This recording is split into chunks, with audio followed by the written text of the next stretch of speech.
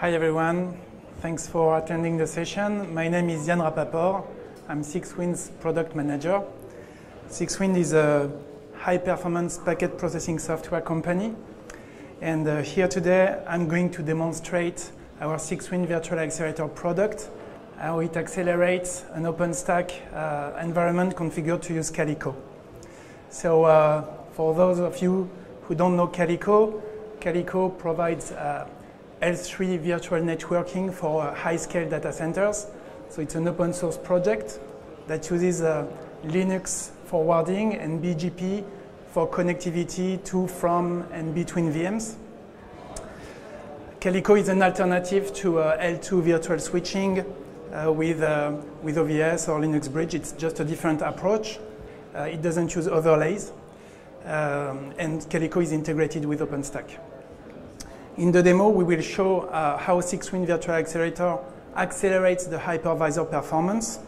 It's easy to install in OpenStack environment. It's transparent to the environment. There is no change required to the OpenStack environment or to Calico configuration.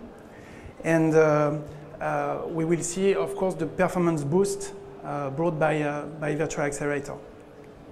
So we will have a demonstration in two parts. We have a system with two compute nodes. These compute nodes are running on Intel E5 2690 V3 CPUs at 2.6 GHz. So it's a 12-core, 24-thread CPU. We have the OpenStack Mitaka environment configured.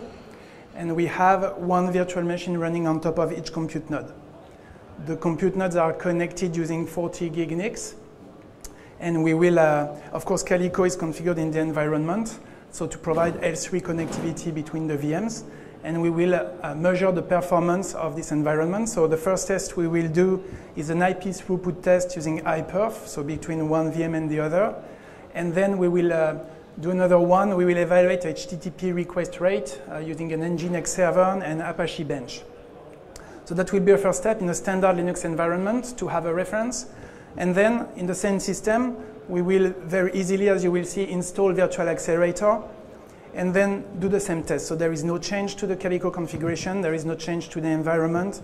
We run iPerf again. We run Nginx and Apache Bench again. And we see the results.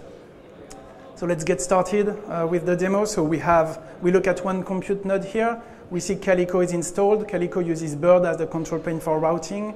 We see also that OpenStack Mitaka is installed in the system. So we are going to configure the system. So we create networks for the virtual machines. We will have two networks. On each compute node, we have one network for each virtual machine. And we start the workloads. So we use Nova Boot to boot the two VMs. The VMs are started. The environment is configured. And you can see that on the compute node, IP routing is used. And also IP sets, so ACLs, to configure the connectivity. So it's pure L3 environment for the connectivity between our two VMs. So we have this running now. You see, so on the top right, VM1, on the bottom right, VM2. The two VMs have started. And we are going to benchmark the performance between these VMs. We run iPerf server on VM2, iPerf client on VM1. And we check the performance. So here, standard Linux, there is no acceleration. The IP throughput between the two VMs is 14 gigabit per second. It's using all the Linux cores in the compute nodes. There is no specific configuration of the Linux CPUs. And so we see this first result. Second step of our first part, we will do a HTTP request benchmark. So we start Nginx on VM2. We start it. And we are going to start Apache Bench, a benchmark tool, a well-known benchmark tool to check the HTTP request performance. And so we see with Apache Bench that we obtain almost 19K requests per second. So again, standard configuration. This is just Linux running, and we have this performance. So 14 gigabit per second of throughput and 18K HTTP requests per second. So now we are ready to go to the second part of our demo. So we clean up a bit the environment, we stop the VMs, and we are going to install Virtual Accelerator. So Virtual Accelerator, it's a Linux application, it comes as a package that you install into your environment, so depending on your distribution. So here we are installing the credentials, we are installing the 6Wind repository so that we can just use Yum. We update Yum cache, and we will use Yum to install Virtual Accelerator in the system.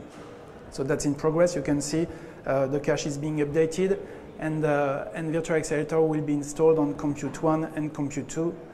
That's happening at the moment. Then Virtual Accelerator is a standard service in your Linux environment, so we enable it.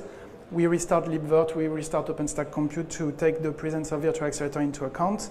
There is no change to the configuration of the system, no change to the IP configuration of Calico. This is not required.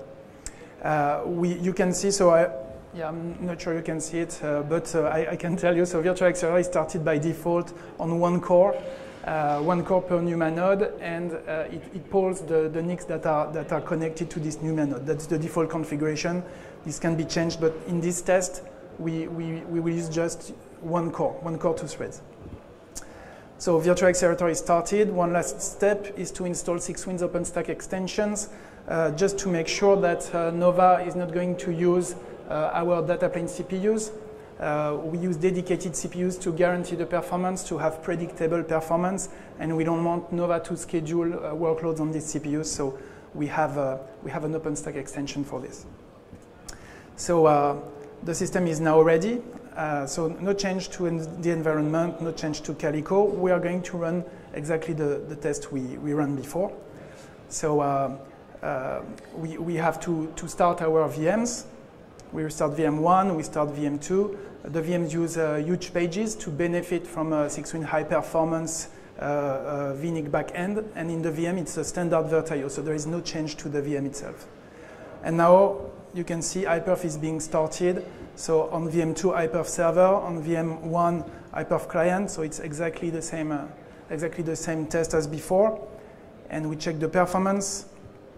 So now we have 23 gigabit per second, so that's 2 times Linux throughput, again using just one core of Virtual Accelerator, whereas before all the cores of Linux were used for your virtual networking. Here just one core allows to get 2 times the throughput.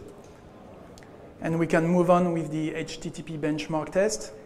We start Nginx on VM2, we start Apache Bench on VM1, and so compared to 18K requests per second, now we see 61K requests per second, so that's 3 times the rate, again with one core used for your virtual networking part.